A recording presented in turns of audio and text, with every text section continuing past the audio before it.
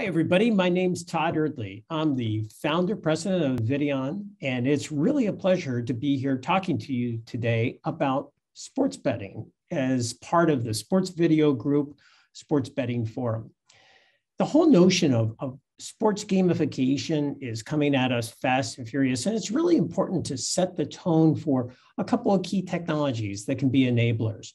So let's dive in right away to understand what's going on. So let's start with the whole thing about live video. Live video is coming to us over and over and over. And here before you on this slide, there are a lot of data points that start to talk to you about just what is happening in live video, be it from the age demographic that is starting to really look for live video, be it the amount of interaction that people are getting, the engagement that people are getting with live video. The amount of people that say that, boy, if it was live and really in sync with what truly is going on in a stadium, what they would be interested in doing and how people would be purchasing more video. The fact of the matter is, and we could present facts all day long, live video is exploding. There's a big, huge, but we're not quite sure how we're going to get this done. So let's dive into that a little bit. And why are we going to dive into it? We're going to dive into it because we want to create active outcomes. We don't want the passive outcome. What's passive? Passive is traditional broadcast delivered in a linear format where you sit back and you absorb whatever is happening. We want to create more of an active flow. We want to create active flows where we as fans are engaged. Why do we want engagement? Engagement creates consistency. Engagement creates gamification and monetization opportunities. Engagement includes any number of outcomes that really lead to a more consistent behavior that we obtain as providers of technology and video with our targeted audience. And that can happen in any number of ways as far as the active engagement. It can happen with the live social, where now we're watching things with a dissimilar audience separated by many distances. And we're saying, look at how we're watching this game similarly, but different. You know, we're using social. We can do live betting as shown in the middle screen. Or we can even look at some of the advanced AI ML things that are happening to show us the game in a totally different way. But we as technologists, we as industries, specialists, we need to figure out how to make this happen. And to really understand that, we're going to start with what the problem is. So traditional video workflows just have not lent themselves well to the delivery of a engaged delivery of video. Why is that? Well, let's take a look at what the workflow is. The workflow has been, you have a series of cameras at an event. We're just going to pick, for lack of a better term, we're going to pick an American football game. And with that American football game, you have all these cameras, and each of these cameras is ultimately going to go into an encoder. And that encoder is going to create an RTMP workflow. And RTMP, as we all know, is been around forever and ever and ever and ever. This is the old Adobe Flash standard. And with RTMP as the on-prem encoder output, we push it up to the cloud. What does the cloud do? The cloud starts to do the heavy lifting. The cloud starts to do all the mathematical operations where it takes that Adobe Flash standard and it puts it into the Apple HLS format or the Android Dash format. So there's a lot of math that's going on in the cloud, and that math takes up time, it costs money, it requires many different vendors to create that workflow. And it can be a bit of a problem depending on what you're ultimately trying to achieve. But once you create that HLS and Dash workflow, that Apple and Android workflow, you push it into the CDN and the CDN takes care of delivery. Now it pushes it all over the world, and ultimately it might reside at a place where you have a betting platform or a player or any number of outcomes where it is a second screen event in front of us, the consumer. So this is the delivery mechanism. Source video through encoder into cloud, delivered via CDN to our second screen device, be it a phone, a tablet, a computer, or even broadcast TV. But what we've really done is we've shown how there are all these bits and pieces that have to come together.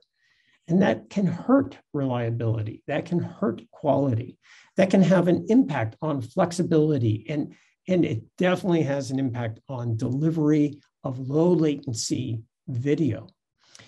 And because we're relying on the cloud, we also have an OpEx thing. So let's think about how can this change? Because this has been the traditional way. Well, what really is happening here, ladies and gentlemen, is we're starting to talk about this notion of a video compute platform. What is a video compute platform? Well, let's make it akin to what a smartphone is. A smartphone started out by just being a cell phone. A cell phone became a smartphone when it had computing functions added to it. And that compute enabled a wide range of applications to be used with that smartphone. Let's move that then all the way back to encoding. And encoding is a single purpose device. Its job is to get video into the cloud, just like a cell phone's job was to get a voice into the network. Now, if we take that video processing, that encoder, and we put computing power against it, and we create some base functions, well, now we have, instead of a single purpose encoder, we have a multi-purpose video compute platform. Well, that changes things, because if you have a video compute platform, those functions that were otherwise happening in the cloud can start to happen on premise. And in the upper right, we have a list of some of the functions that would natively happen in cloud that can judiciously move to on-prem in a video compute workflow, in a video compute platform. And one of the most obvious things to start to address the needs that we're talking about today with sports betting and low latency is the notion of packaging.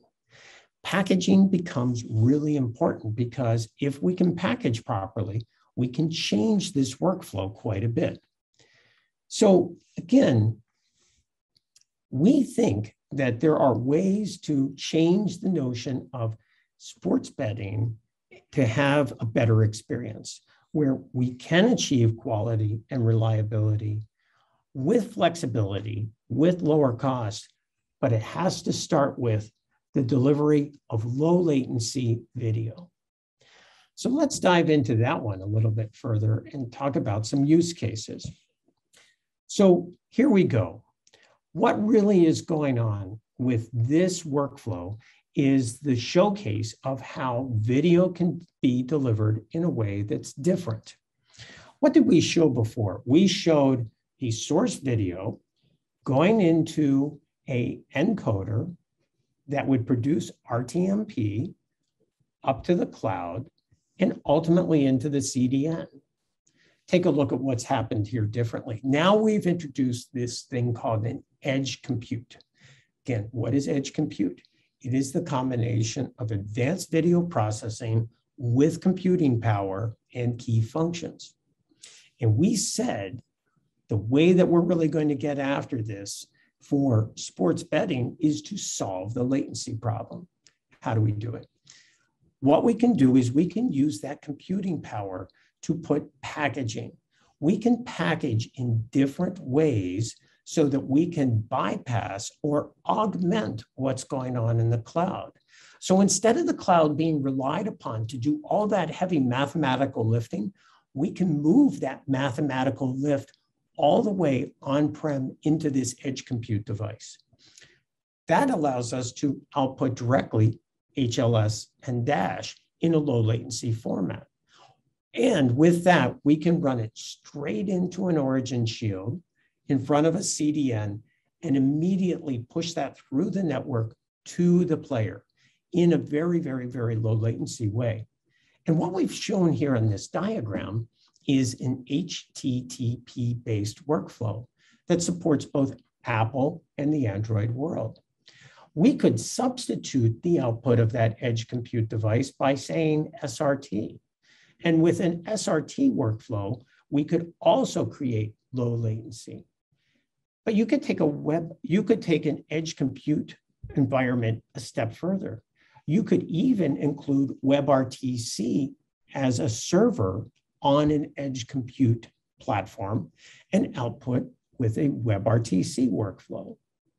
So in other words, as we think about compute on the edge in a video compute platform, the notion of what we're relying on the cloud to do, be it HTTP or SRT or WebRTC, that starts to move on premise in a device so that we can really deliver the low latency picture that is best suited for our application.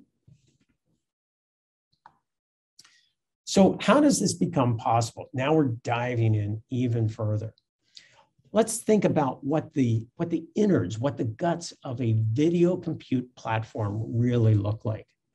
So again, what is it? A video compute platform is advanced video processing combined with computing power. And for the sports betting applications, we really want to dial back that latency. We want to get to the proper packaging so that we can output exactly what's needed to serve the customer. So as we look at this, there in that upper left, that is our advanced video processing.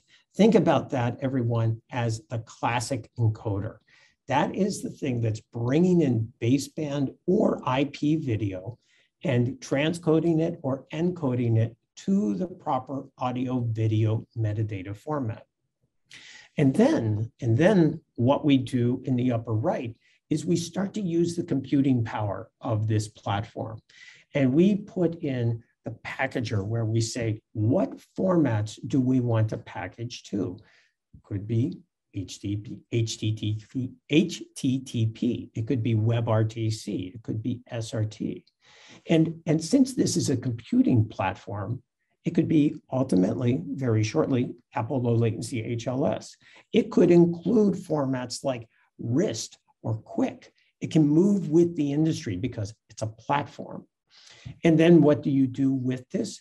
You make this data available to an origin server that would be up in the cloud so that you can push all this information properly into the CDN. So you package, you serve it up, and you send this to an origin server. Now, that is great because that creates a workflow, but a workflow by itself isn't enough because what do we really need? We need an integrated workflow that is part of an overall platform. So how do you make that happen? Well, again, you have computing, and that computing can then say, I am going to give you access to this platform. And that happens in the lower right. So it might be a XML access from the cloud where you talk to a local API. It could be then a local web server, or it could be a cloud client. In other words, you're giving control of the platform to the cloud in a way that the cloud can then manage this device and integrate it into the workflow. So what we've hit so far is this video compute platform is an encoder. We've hit a packager, and we've hit control. Let's take it one more step. Let's look at the lower left. Now let's put the power in the developer. What about providing CPU power or neural processing units or GPU or DSPs or any number of things where this capability can be enabled such that a typical online video platform can take advantage of it to create unique outcomes? What would happen if this customer compute area was based on Docker? What would happen if containers built for cloud could seamlessly deploy on-prem and run in this video compute platform? So the notion of two disparate elements, cloud and edge, now are brought together with a video compute platform. So let's review. We have an encoder, we have packaging for low latency, we have control, and we have a compute area that is cloud friendly because it has Docker containers where those containers from cloud can move to on-prem. And as you start to think through what this means, the ability to integrate from video source through cloud to CDN and delivery starts to become very, very, very interesting. And we can do some unique things. So let's build this up. What are we really trying to do? We as an industry for gamification and sports betting are trying to create a second screen event. For that second screen event to be really, really, really, really great, it needs to happen as connected as possible with live video. And so we need to address that problem. And as we address that problem, what we do is we allow this notion of the betting latency window to reduce further and further and further. And so if we don't reduce that, now we have a separated event where we can't be part of the engaged sport. I'll give an example. Let's take baseball.